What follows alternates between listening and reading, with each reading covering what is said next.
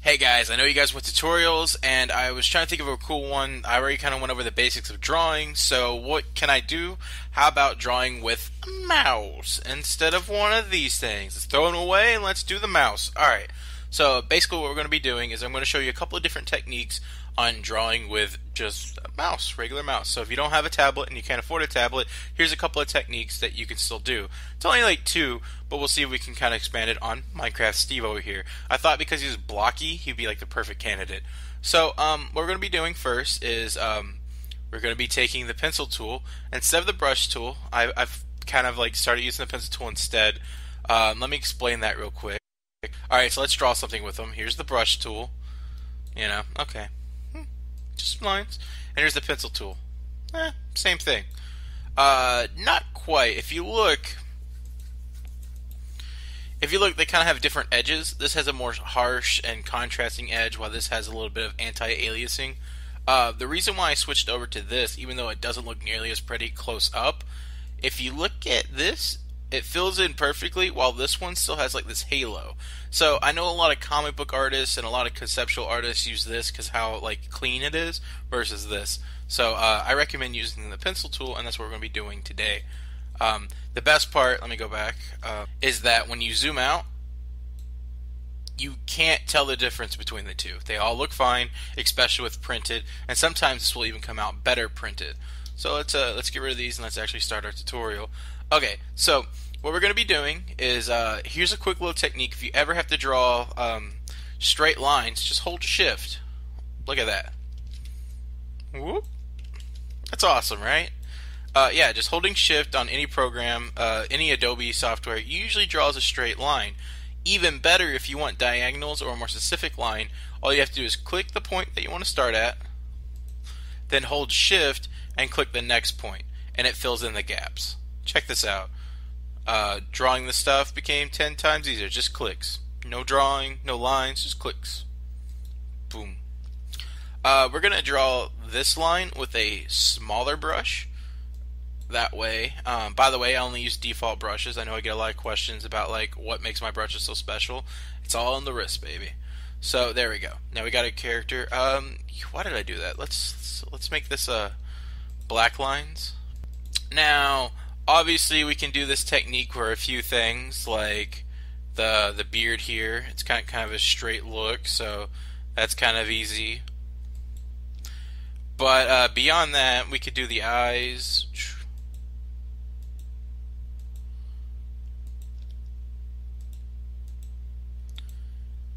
But beyond that, we can't really do much else. The rest of this is kind of organic, right? So let me introduce you to another tool that you can use without a pen. And that is the pen tool. Kind of funny. Not funny. Okay, so what this does is click where you want to start, click where you want to end, click in the middle. So it's a straight line, right? We don't want a straight line, we want an organic line. Click wherever you want and hit Control and drag it. Now it's a curve, right? Click this, move it up, hold Control to move things, so that way you can freely move it. Actually, you don't have to hit Control, I just do it by default. But I know that hitting Control here makes it where you can manipulate them. So I just kind of hold Control by default because I manipulate a lot. But there we go. So we got the line, but we just have this pen thing, you know, like, oh, okay, this is kind of weird. Go to Window and go to Path.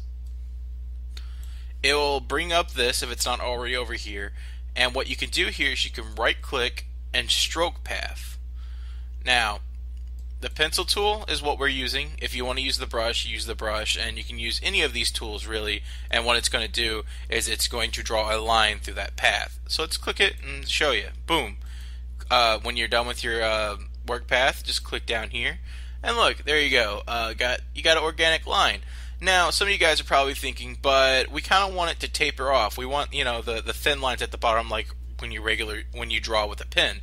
And you know what? You can do that with this tool. Check this out. Right click, stroke, and simulate pressure. Click, and now what it does is at the beginning of it, it starts out thin, and then like as it goes through, thickens until it gets to the end again. If you want like a more like a easier way to seeing it, let's just go ahead and thicken the line. There you go, and check it out, just like you drew it with pencil. That's awesome. Let's go ahead and do the rest of the piece. But honestly, this is the two techniques. There's not really much to it. I'll do the rest of the piece so you guys can kind of get a feel for it, and I'll try to do it quickly so this video is not like an hour long. But yeah, so it's doable. You can draw without a pen. You can draw with just your computer. Well, some people might argue that this isn't actually drawing, but it's digital art regardless. Now, sometimes these shapes are a little bit trickier, like the nose. You kind of have to experiment with them. I don't know what I'm doing on the first hand. Sometimes it might take me a couple of times to actually get like one of these guys right, or like, you know, figuring out how I'm going to do these shapes. And this is more of a problem-solving thing than it is anything else. I like to think of art and drawing as like problem-solving skills, because like, you know what you want. You see in your head, you close your eyes, you're like, okay, that's the drawing I want. But you have to figure out, what do I have to do to get the look, like to be able to draw, put it on paper, essentially. It's like, especially with digital art, you're like, okay, I know this technique and I know this technique, which one of these will do, or like, how can I get it to look exactly like a painting, or do this. And so it's just kind of figuring out some stuff. Let's see here, let's draw this. Time for some hair. You know what? Let's do some teeth. Yeah.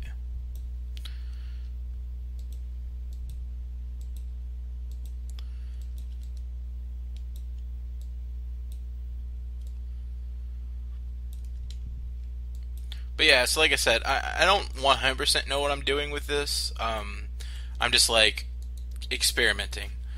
And I wish I could give you guys like a surefire, like, oh, this is how you do this, this is how you do this, but I'm a little bit of a novice when it comes to the pen tool. I only use it when I desperately need to. And boom. I know a lot of people get really frustrated with the pen tool. So don't expect to get this on the first try. Expect to kind of mess up a couple of times and get kind of frustrated with it. But like for people who can't afford the thing, it's a good alternative. And it's just, you know, figuring it out. But I think the easiest way to control it is going to the point that you want. So, you know, we want this to here, and then manipulating it in the middle. I've always had the best results from that.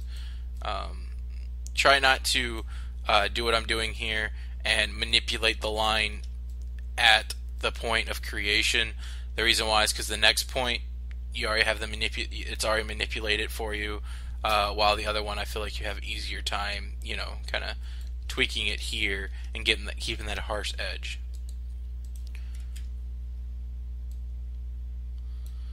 Alright, let's look at our guy. Let's take away the sketch and let's see how our Steve came out.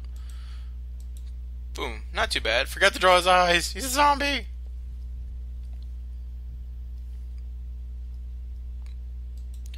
That's a quick fix.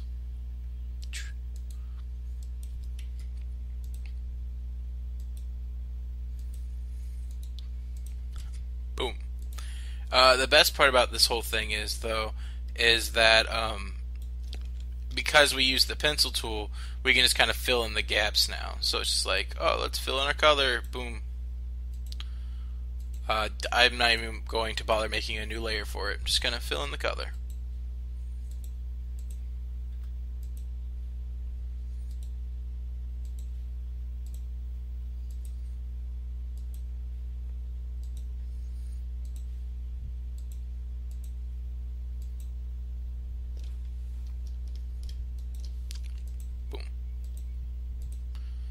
And there you go. There's our Minecraft Steve. Not the greatest thing I've ever done, but it's not bad. It's not bad. I hope this helps you guys draw, especially the ones who can't afford a tablet. And let me know in the comments if it does. If you're like, man, this really helps. I can't wait to draw. Show me what you do. I have plenty of different sites, DeviantArt, Tumblr, Twitter. Send me links of what you draw with this. You know, be like, yo, Steven, look, I drew this thanks to you. And I'll be like, that's awesome. So anyways, I'll see you guys next tutorial.